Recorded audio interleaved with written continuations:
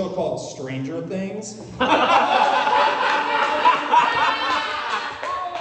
This next guy, he's new to the game, he's a little nervous, so give it up for Charles Carroll.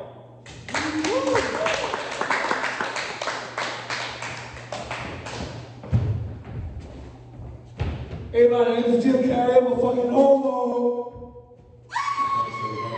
My name's Charles Carroll. It's nice to have me. It's nice to have you. I just want to give you a little bit of background about myself. I want to let you know that me and Albert Einstein, we go way back. You know, I mean, I've spent a lot of time with him. We used to kind of screw each other like boyfriends a little bit. We were pretty intimate with each other, and I'll tell you right now, the guy's a bullshitter. He plagiarized everything. Remember how he looked? Remember how he sounded?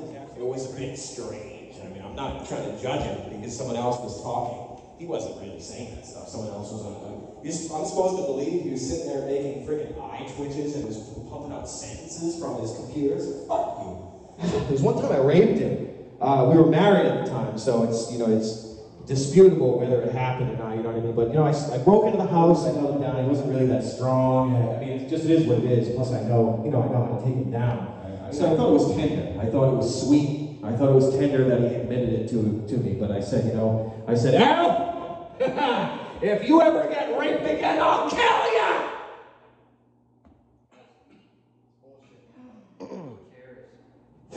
Where's the punchline, bro? If you ever get raped again, I'll kill you. That was the punchline. You're just talking. I told you a real story about my life. I don't give a shit. Me like this? You're just talking. Tell a joke. Go get your shine box. You guys, he didn't even have a cock. Hasn't made him easy to fuck. What are you talking about? Yep. I'm telling you, it's a real story. Fuck you. Fuck you. Fuck you. Fuck you. Fuck you. Fuck you. Fuck you. Fuck you.